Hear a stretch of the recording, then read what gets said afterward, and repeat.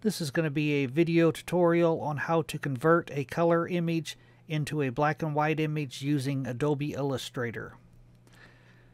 First thing you have to do is open up your project in Adobe Illustrator. This is just a photo I found online. To convert this to a black and white image, first thing you have to do is make sure you click on the image. Make sure that the image is selected. You have the bounding box around it. Then you'll click on Edit, and then you'll go down to Edit Colors.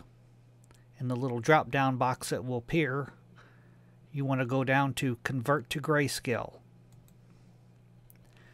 And from here, yeah, you still want to make sure that your image is still selected. You can click on Edit and go down to Edit Colors again, and then click on Adjust Color Balance.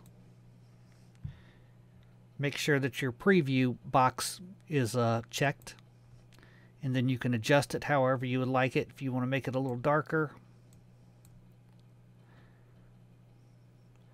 or lighter. That's a little too light there. I think it looks good right about there. Select OK. And then if you'd like to export it, click on File,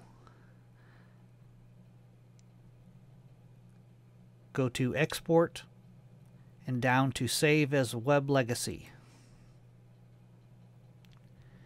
Then you just click Save. Save it to the destination you want to save it to, and it's all done. Thanks for watching.